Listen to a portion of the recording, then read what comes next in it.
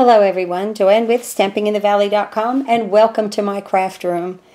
Right now we are going to play with the Ready to Layer stamp set. This is just a stamp set in our annual catalog, and I bet some of you looked at it and went, what is this? Okay, it looks really kind of so broken up you don't know what is going on. It intrigued me. I love a challenge. And this stamp set will teach you how to use your stamparatus along with teaching you how to layer different colors on top of themselves. I stayed within the in colors of the Fresh Fig, Lemon Lime Twist, Berry Burst, Powder Pink. The only one I didn't use was Tranquil Tide because there's 4 stamps, but these were the colors that I used for this card, this embellishment right here. Look at these. Isn't that fun? You could even color the hello in if you wanted to make it even more bold. I love that it's a shadow effect. Look at that. That is so much fun. I want to talk about how to line these things up. This is why I don't have a card. This is more about technique. And I am going to make cards with those over there that I have made while I've learned myself how to use this. And I also tuned in to France Martin because she has a great video on how to use this stamp set. She gave me good ideas, and I so appreciate her. So click on over to her, France Martin. She is Frenchy Stamps. And she has some great ideas, but she helped me with this through her video. So I'm using my stamparatus, and what she did was she used our silicone mat as like a shim, and it is perfect. It also stores the silicone mat someplace else to put it. I think it's fantastic. So I'm using that little tip that she gave me. I love that. I want to show you how beautifully this came out. I'm getting better and better each time I do it. Now, she did suggest to use your darkest color first, and that's exactly what we're going to be doing. We'll use Fresh Fig. I'm going to take this out, okay, and move that aside and just bring in a piece of scrap Whisper White. I'm going to put it in the corner. It's like she says she's a corner person. I am too. I like to work in the corner. I know things are right then. It just is the right way to do it. So, it's really not just the right way to do it. It's the right way for me to do it. If you like to work in the middle, fine. If you like to work on the other side, fine. If you like your corner on the left-hand side, you can move the stamparatus like that. You know, a lot of people, you know, you just do better work when things are where you really want it. So, with the stamparatus, this is a hinged positioning device. Look at those hinges, how it picks up. Okay, so we use both sides of these, of the acrylic plate. And I put my number 1 on here. These are numbered. Let me show you this. These are numbered in here. And you know I love a stamp set when I use the whole thing. When the case is empty, I'm happy. So these have numbers. Little 1 right here. A little 2 right there. See? And then the 3 and the 4. Okay, so I decided, and I rarely do something like this, but I decided to go ahead and mark them on my photopolymer, because it's not going to matter. I just did it with a Sharpie. I put a 1 there and a 2 on this one.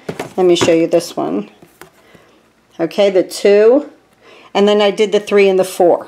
Okay, so that really, I think that helps also. So what we're going to do first is ink up with Fresh Fig. This is my darkest color. Always start with your dark color. Honest, you get a better result of what this looks like. Okay? Ink it up in your darkest color, and then close the door and gently press. Just like that. If it's not enough and you think more needs to be done, go ahead and ink it up again and press it again. Okay? We kind of didn't get any over here. So that's what we're going to do. And we're just going to press it just like that. Okay, I love it. That's perfect. Now, bringing in the chamois. The chamois is fantastic for your Stamparatus, guys. Now, a lot of people have been taking this and placing them in their clear case. Okay, that's fine to use it, okay, for like a holder for it, but don't store it like that because it's going to mold. This is wet. When it dries out, it gets smaller and it kind of gets a little hard, and that's okay. All the ink that's in here is not transferable. You can wring this out, wash this out. I can't tell you how many times I've had this thing into the water today. I mean, I just wash the ink out. It stays a little stained. You just keep on going. But let me show you how wonderful this is. Okay, I just mop up my Stamparatus, and it cleans my stamp perfectly and off of the acrylic, just like that easily. Okay, I love it. And this will not transfer onto anything else. It kind of, I don't know, it grabs it or holds it. And it doesn't have to be soaking wet and wringing out, just damp, okay? So let's go ahead and close the fresh fig. And now what I did was, when I made these right here, these, okay, I already lined this up, but we're going to talk about how to line this up.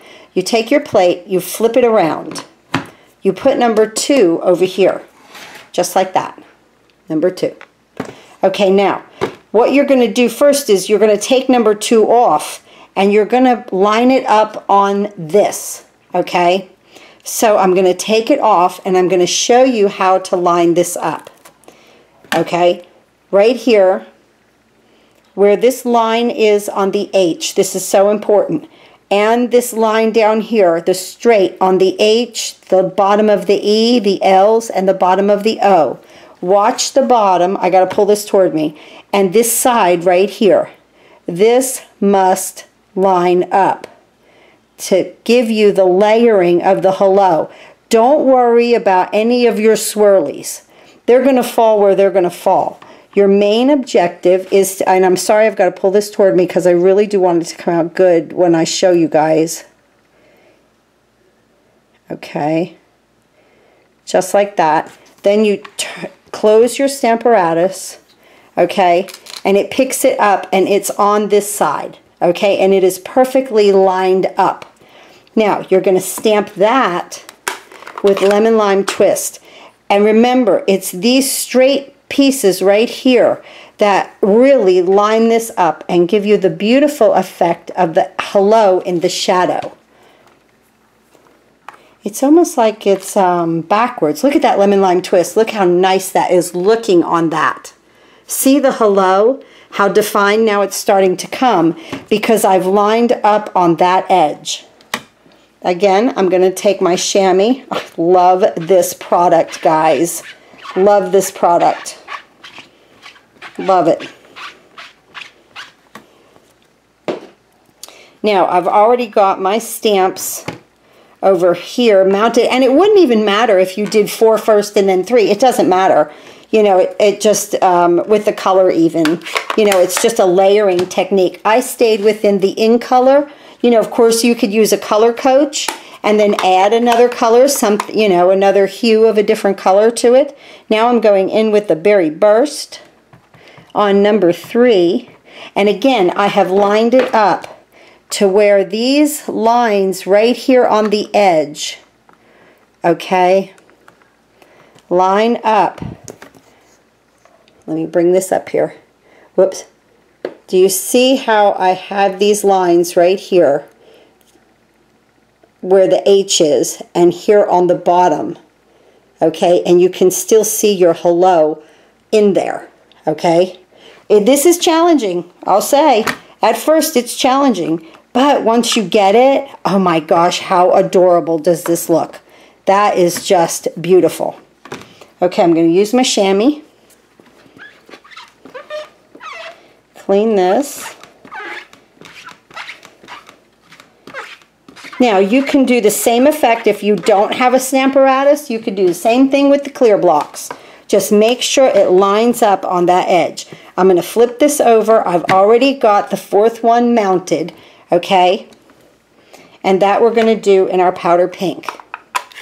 And then these I've just been running through the Big Shot with the oval stitched framelits, guys. So, and then I'll probably put like an oval behind it and make a few cards this evening. So that's what I'm going to do because I'm going to play in the craft room tonight. That is gorgeous. Isn't that beautiful? Look at that. I mean, really, how that layers on top of itself now. And I'm going to tell you, it's a little bit of a challenge, but once you master this, you just got to keep doing it. This is like my 1, 2, 3. I'm using one right now as a bookmark in a book I'm reading. So I've made, this is my 5th one that I've made. So, and they're coming out better and better each time. Look at this. Let me move that magnet. Keep your magnets apart because, whew, they come together. Look at that. That came out so pretty. Look at that hello. You could always color that in with Stampin' Blends. Look at these. Oh my goodness. I love the lemon lime twist in it. This one I used fresh fig and some Bermuda Bay and lemon lime twist and berry burst. That's what I used on that one.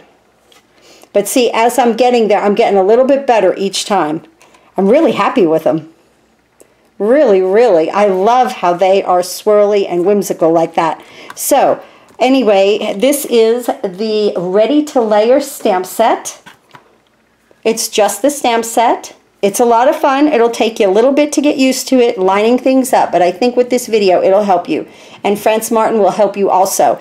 Don't steer clear of this set. This will make a beautiful embellishment on the front of any card. Thanks for watching again, guys. Go to stampinginthevalley.com, click on the big blue button, and you can order any and all of your Stampin' Up products. Remember, I have the free card kits this month.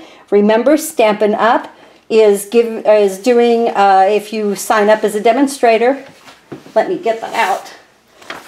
You get to pick from one of these stamp pad collections, the entire collection. It is 10 stamp pads in the new design. Brights, neutrals, regals, subtles, and the in colors. You can pick from one of them. Sign up to be a demonstrator. You get $125 worth of product for $99. There's a link below that says Become a Demonstrator. Click Join My Team after that. Or if you need any help, just email me at joannemaddie@outlook.com. I'll be happy to help you. Thanks again for watching, guys. Happy crafting!